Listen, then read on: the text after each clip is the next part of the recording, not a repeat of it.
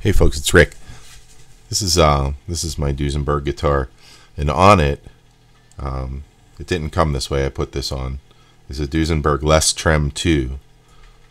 It's a nice piece of equipment. It's really solid and heavy duty, and if you listen, it's a really smooth.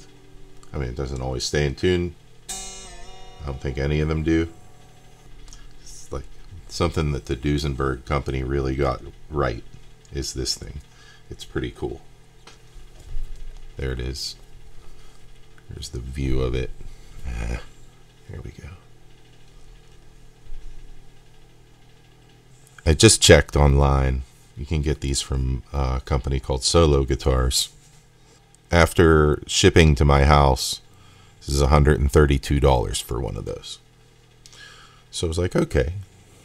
And I was looking around on the Evil company, and I found this. Seemingly just like a Duesenberg Trem. For half the price, free shipping. Came in about a week. So I'm going to open it. Looks like it's already been opened, which kind of worries me, but let's see what happens. Open it. This is a Geiger. Guyker.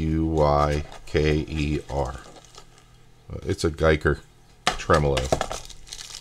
It's got these dudes, and hopefully you don't have to use them. You can just attach it to the thing that you already have. It's got some small wrenches and a big wrench. My guess is to cover all the holes in this thing.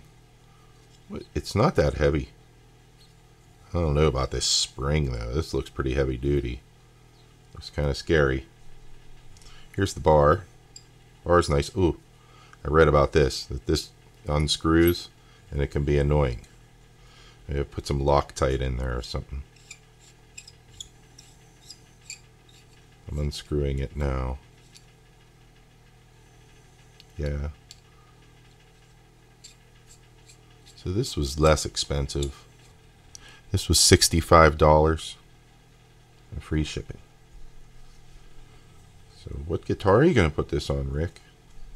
I think that I'm going to put it on the Yamaha Repstar. Because you can take it back off, you know? I can put it on whatever I want. I can put it on my Les Paul. I can put it on my Ibanez AR-30.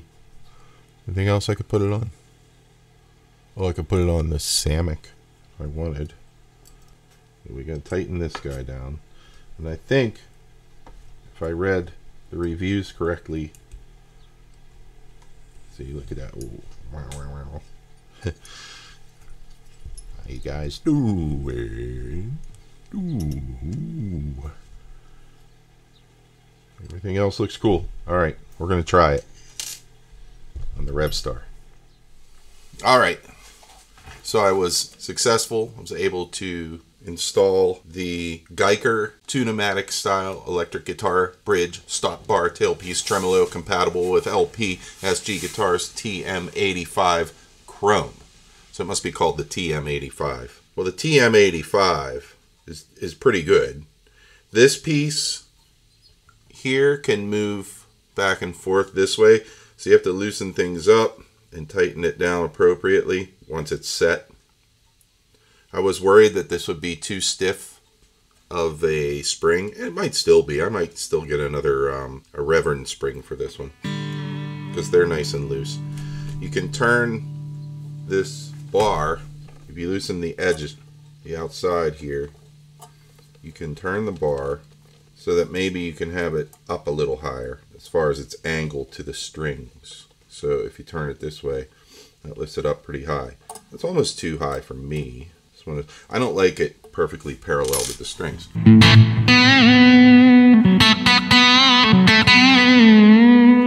you gotta find the right height. Boom. Tighten it down. Now I've got it sticking back quite a bit, because you can adjust it this way too, so that you have less of the bar sticking out, or you can have it come out further. I'm going to try it like this for a little bit, but it works really actually very well. and it's really spongy. It does a little flutter, not as much as the less Trem. Like I said, I'd like to put another piece of felt under it. I didn't film it because it was really just changing the strings and switching the tailpiece.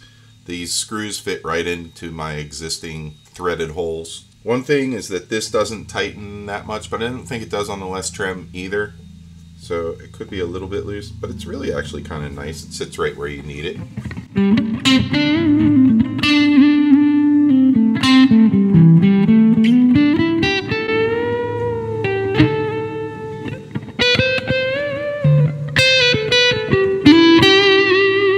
So I kept waiting for there to be a problem. At first I thought it was going to be too decked, so you couldn't pull up on it at all.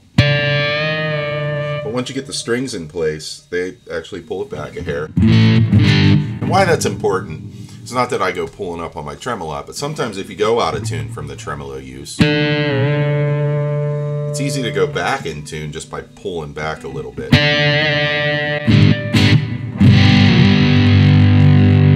What I'm saying is sometimes you just knock yourself back into tune. The only misgivings I have is did they steal this design from Duesenberg? That wouldn't be nice. This is actually a really nice tailpiece. It does exactly what it says it's supposed to do. Simple to install. Costs half as much as the less Trem. I'd say this is good. All right, folks. They didn't pay me at all. I bought this myself. I just want to let people know how things work or don't work. And this works. And I really like my Revstar even more. There you go. Peace.